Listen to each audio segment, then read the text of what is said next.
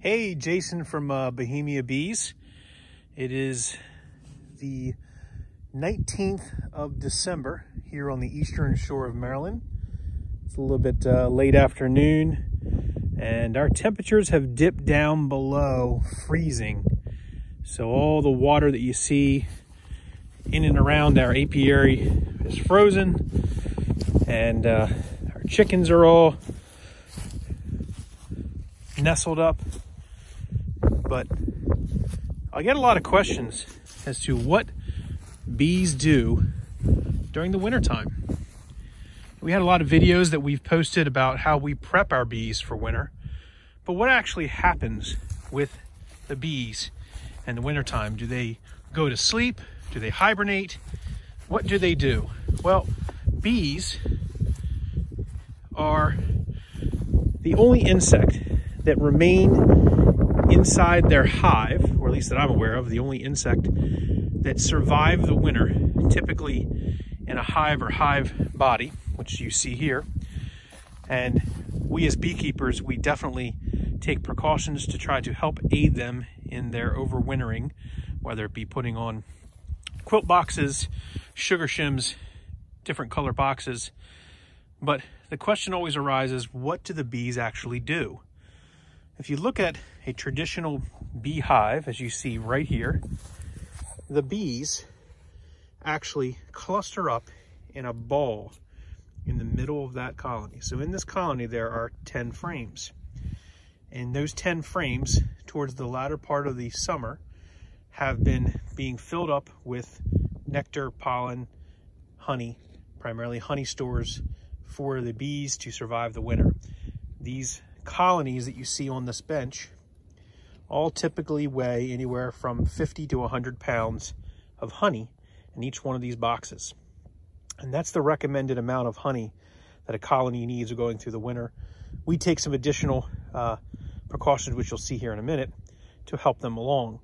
But the bees themselves, when the temperature drops below 57 degrees or 55 degrees, when it gets down to really the 50 degree mark, the bees will go into a state of not really hibernation because they don't sleep, but they will cluster up in a ball around their queen in these boxes on the combs.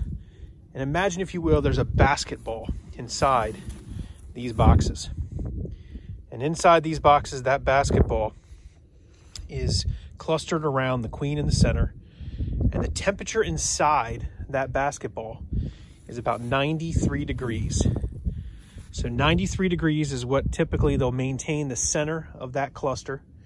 And as it progresses out the different layers of bees, it gets cooler and cooler to where the ambient temperature inside the hive, which could be anywhere from 60 to 70 degrees. Sometimes a little warmer, but mainly around that frame, which is about the normal temperature inside these colonies. What ends up happening is the bees will move in and throughout that cluster and around the actual frames of honeycomb throughout the winter. They will actually feed on the honey, and the queen will actually start to lay again after the winter solstice, but she has been winding down her laying all the way up through the fall, making sure that she had enough, winter bees to take care of the rest of the colony and to make that cluster. But then she's also now laying a very small amount, maybe 1 to 20 to 30 eggs a day, if not any at all. And then as soon as we hit this winter solstice, which is around late December here, another week or so, she'll begin to increase that laying, a little bit at a time, just so that the bees that are dying off will be replaced and that cluster doesn't shrink down too small where they cannot keep themselves warm at that 93 degree temperature. That's critical. Let's take a peek inside one of these colonies and actually see what's going on inside the colony. So this is a nucleus colony. So in this colony, we've put a shim on it. We've put a little bit of a layer for them of sugar. And if you take a quick peek inside this colony, you can see what's happening. The bees have clustered up in that ball. There's your ball. You can see there's actually sugar in here that they're eating on the sugar. So we get in really close. You can see they're actually feeding on the sugar. And The wonderful thing about a dry sugar shim that I like is that if there's any moisture in these colonies, the bees will naturally make moisture because the heat rises. So when heat rises inside these colonies, they hits the roof of the colony and then drips down in typically the frames or on the frames where the bees are at. And if it's freezing like it is today and the ambient temperature gets really cold, because if there's not good airflow or there's too much moisture, it could drip down and kill and freeze the bees. So that sugar shim that we use, they feed on and will actually keep them warm in that process. Let's take a look at another one. This one has a layer that we put on. It's a insulation layer that helps keeps the heat in. Take a quick peek inside here. Because they're nestled down inside there. So you can see them down in there. They've eaten the bees and now they've gone back down inside the colony. And the sugar's absorbed any of the dripping down moisture that's come from the top of the hive. Now, a lot of beekeepers close their hives up. Naturally, you put the restrictive guards on the front, reducers.